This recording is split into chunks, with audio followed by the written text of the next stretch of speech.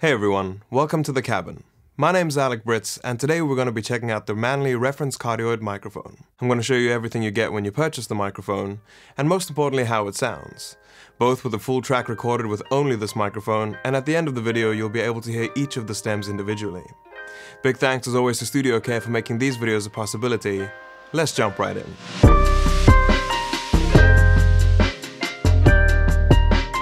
The Manley reference Cardioid ships in a beautiful, sturdy plastic case. Opening it up shows us the owner's manual. We have some extra elastic bands for the shock mount system, which I will show you in just a second. We also have the mounting system over here. You just screw this part into the shock mount itself, mount that onto the stand, and you're good to go. It feels extremely heavy and feels like it's going to last a really long time. I like the small details of the fact that there is a rubber grommet over here to ensure that the shock mount doesn't get scratched as you tighten this in. Next to that, we have our power cable, which is just labeled Manley, feels thick and extremely robust. We then have our Manley power supply. This is Manley's new switching power supply, which allows you to operate it from 100 volts all the way up to 240 volts. It also lowers the noise floor of the microphone, with the added benefit of being able to take this microphone anywhere around the world for you to work. Moving on to the microphone itself, we have a beautifully sturdy shock mount. The microphone is held in place by 10 really strong elastics with this beautiful little screw system to ensure that they don't come out of place. The microphone ships with a beautiful leather protective case on the top. It has a -10 dB pad, and again, the build quality feels really sublime on this unit. Next up, you get to hear how the microphone sounds. In this example, you'll hear only this microphone playing an entire production. At the end of the video, you can hear isolated groups of stems. I hope you enjoy, and I'll see you at the end with my thoughts.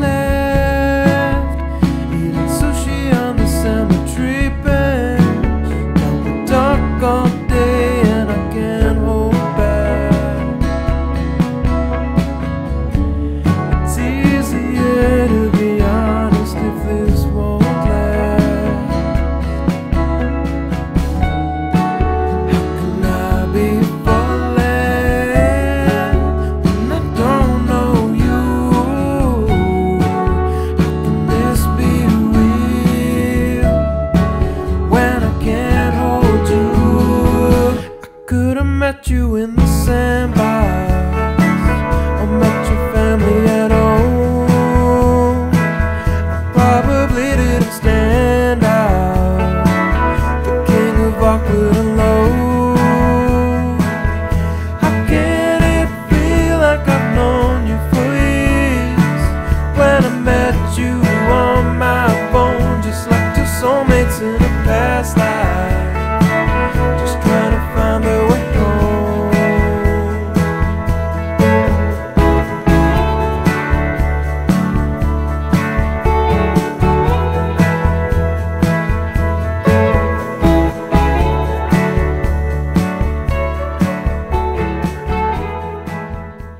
So, the Manley reference Cardioid microphone. One of the biggest challenges in making these videos is the fact that I can only use one microphone, no EQ, no compression, only a little bit of reverb and a little limiting on the bus, and of course some vocal tuning because I'm not perfect in singing.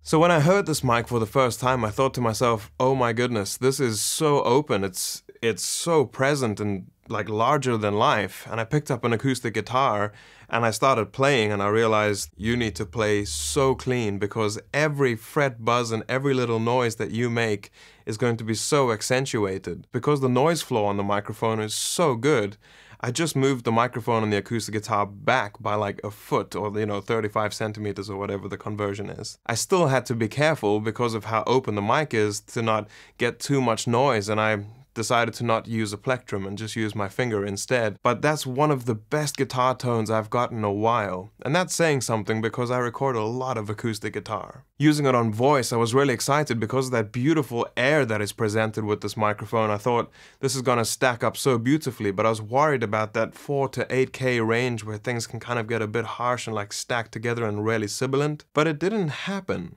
It's not to say that it couldn't. If I was recording a particularly sibilant vocalist, then I would have to really carefully place this microphone. If the microphone is too close to the person's face, you will accentuate all of those S's and F's. If you push the microphone slightly further away and angle it down just a touch, sometimes that can really help. Again, because of that really open signature sound, the track sounds a lot more further along in the mixing process without having done anything. When we talk about build quality, Manley has a really good reputation of overbuilding and doing a really good job of that. Not only to make the equipment last as well as possible, but to make it as easy to repair as possible. Anytime I've taken a piece of Manley equipment in, and I've owned a Varimu and a Voxbox in the past, to be calibrated or to have the valves changed, we always comment with the text that everything is so well laid out and it's clearly built by hand because it's so easy to fix. In the instruction manual of the Manley, this is the first time I've ever seen a manufacturer go, if you ever need to change a valve, this is how you do it. Unscrew this, pull everything out, and everything will be ready to go. Just be careful that you don't hurt the capsule.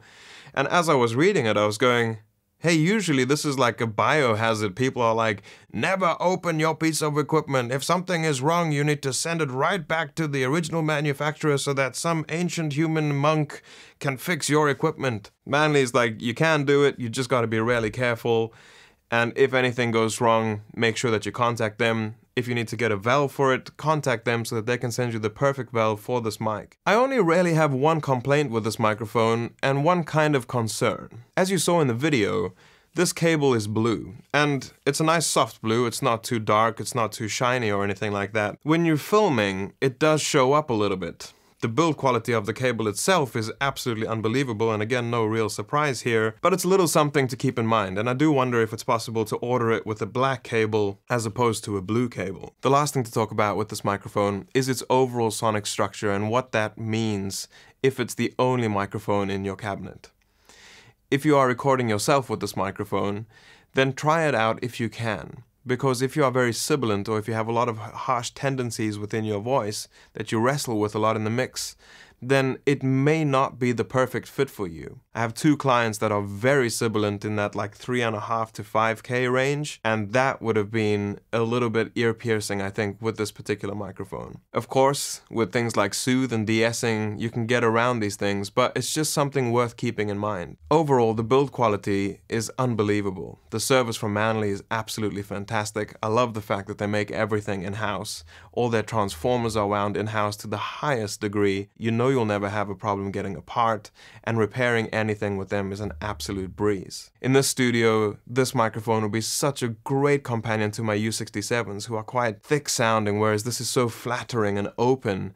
I would love to be able to have both all the time. If you're curious about the microphone preamplifier that I use to amplify everything in this video, including my voice right now, that's the Neumann V402 mic pre, and I've handily done a review for it right here. At the end of this video, I'm going to play out all the stems of the session so you can hear things like all the acoustic guitars together, all the drums together, vocals with backing vocals, so take a listen to that. Thank you very much for watching. If you have subscribed to the channel, thank you so much for subscribing. If you would like to subscribe to the channel, please feel free to do so. Most importantly, I hope that you're all looking after yourselves and you're being kind. I'll see you in the next one.